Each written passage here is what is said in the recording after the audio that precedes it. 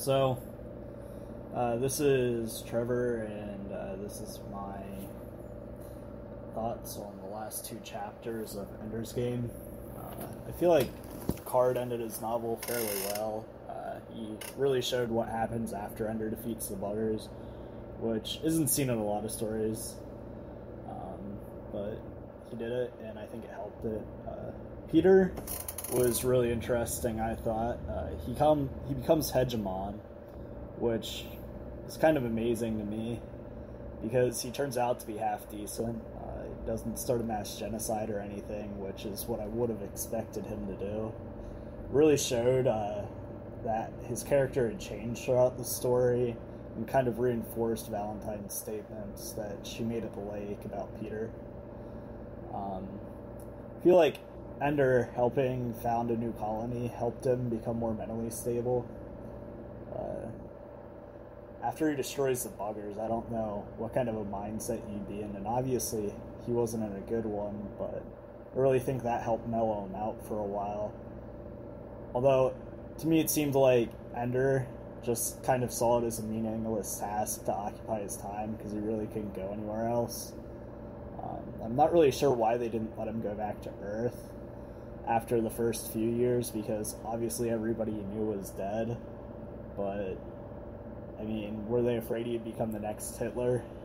They never really answered that one after the initial thoughts on why he couldn't go back.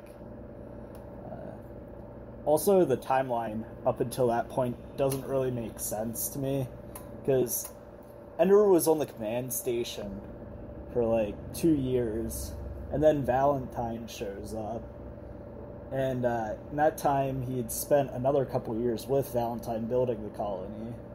So, if 5 years passed and Peter aged like 70 years, Valentine was on Earth for like 2 of those years. So she'd be middle-aged, like in her 50s. And the story just kind of left that unanswered too.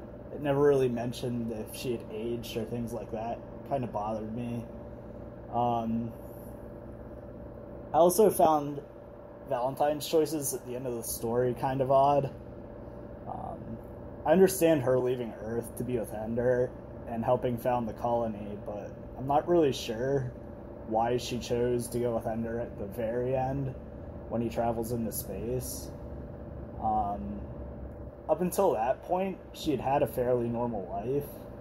I mean, she went to school, she lived with people she knew, and like, it didn't explicitly state it, but I'm pretty sure that she probably had some friends on Earth, or like, wanted to have a boyfriend at some point, something like that. And I don't really know what kind of a person gives up their whole life to just live with their brother. It's kind of weird to me. Ender's choice to travel alone, I understand. No matter what he did throughout the rest of his life, he wouldn't fit in. I mean, he's kind of like the only celebrity on that planet, and everybody living around him was kind of like the paparazzi. They just kind of surrounded him, and they always knew who he was. They were always staring at him. I mean, that'd get on your nerves after a while. Another reason he left, I think, is because, I mean, he feels like it's his duty to save the Bugger race after he encounters the Queen. Which brings me to that part. If they could communicate with Ender, why couldn't they communicate with anyone else? Were they just, like, afraid that nobody else would understand, or... I wasn't sure about that part either.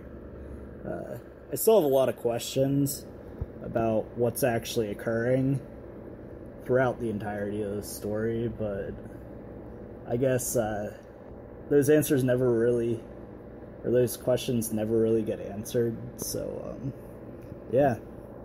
Those are my thoughts on the final portion of Ender's Game. I enjoyed it, but the reading level was a little bit low, so kind of made it monotonous. But other than that, Card did a good job ending it. He answered most of the questions, but there's still some plot holes.